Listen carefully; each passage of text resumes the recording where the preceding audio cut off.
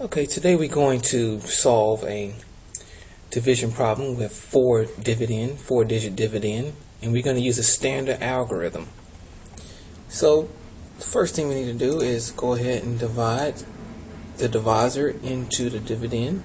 As you can see, we're going to divide 4 into each number if possible. So first, let's go ahead and look and see if we can divide 4 into 7. Yes, we can. So I'd like to ask the question. Let me put a multiplication symbol here. 4 times what equals 7 without going over? And I can say 1. So let me just change the color. 1. 4 times 1 is 4. So the next thing I need to do is subtract. I'm going to say 7 minus 4 is 3. The next question I need to ask is, can 4 divide into 3? No, because the divisor is larger than our dividend here. So what I need to do next is bring down the 5 so I can continue to divide. So now I want to ask the next question. 4 times what equals 35 without going over? 4 times 7 is 28. Can I do 4 times 8, which is 32? Sounds close. Yeah. 4 times 8. So I'll put 8 above the 5. Now I ask the question, what is 4 times 8 is 32. Okay, so now I need to subtract this. What is 5 minus 2? It is 3. And 3 minus 3 is 0. So I don't have to put anything there. Okay, can I divide 4 into 3? No. My divisor is larger than my dividend, so I need to bring the next digit down. I'm going to bring down 1. Okay, now I have the number 31. So I need to ask a question.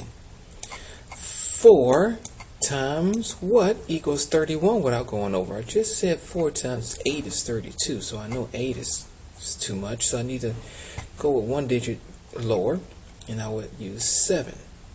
So now I need to know, what is 4 times 7? 4 times 7 is 28. So I'll put that here. I need to continue to subtract.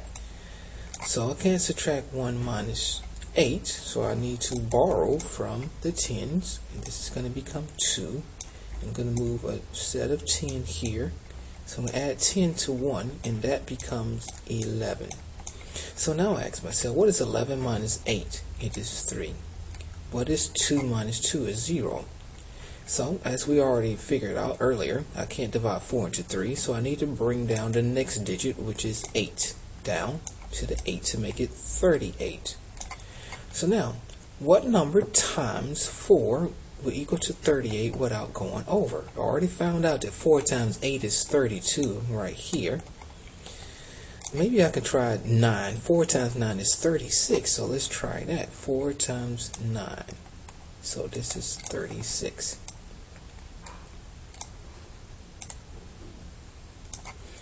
Alright, so I need to subtract that. And this would be 2. And 3 minus 3 is 0. So my remainder is 2. I don't have any more digits to bring down, so I am done with that. So I need to check my work. So I need to take my divisor and my quotient. Here's my divisor, and I'm going to multiply that with my quotient to see if I'm correct. Everything should equal my dividend. So I'm going to say 1,879 times 4. 4 times 9 is 36. Carry my 3 over the tens. So I ask the next question. What is 4 times 7 is 28 plus 3 is 31. Carry my 3 over into hundreds place. What is 4 times 8? 32 plus 3 is 35. And I need to carry my 3 over here. Add 3. And so, what is 4 times 1 is 4 plus 3 is 7. Okay. Not quite there, but I need to add my remainder to this, which is 2 plus 2. So this will equal to 7,000. Let me write that better. 518. And this proves that this is correct because it equals my dividend. So this is my answer. 1,879 with a remainder of 2.